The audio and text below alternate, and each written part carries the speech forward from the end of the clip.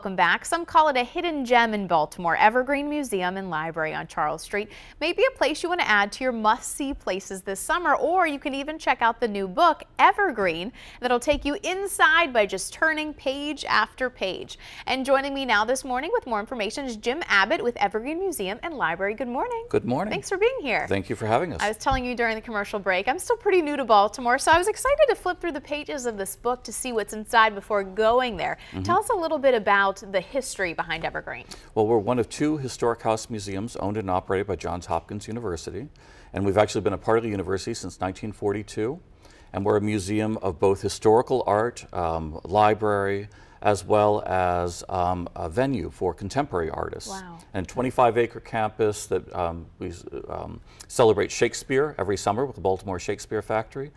And the house itself, the museum, is an 1850s house that's been added to through the decades, and many libraries, many art galleries, etc. So it's an exciting place. You'll have to come by and see it. So much richness inside of that. And I was reading there's more than 50,000 objects to see, including the art. And right, absolutely.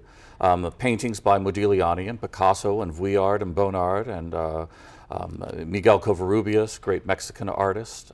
So it's a gem, as you noted, and oftentimes we're sort of like the Statue of Liberty. If you live in Manhattan, how many people really go to see the Statue of Liberty? Right? I like that. Baltimore needs to be discovered by its residents, but we're also internationally recognized because of collections of work by Ignacio Zuloaga and Leon Bachs to the Ballet Russe. So wonderful things. How impressive. All right, so we're taking a look on through some of the pictures of the book today. There's a launch event going on because this book is brand new. Tell us about that. There's a launch today. It's Beyond the Pages, 3 to 6 o'clock at Evergreen. And it's $45 for members and $55 for non-members. And the entire house is open. There are caterers, musicians, and it's just a celebration. It's opening up the doors, allowing people to see the collections in a new way. What do you think is the main draw? Why should people, go out and come to this museum library?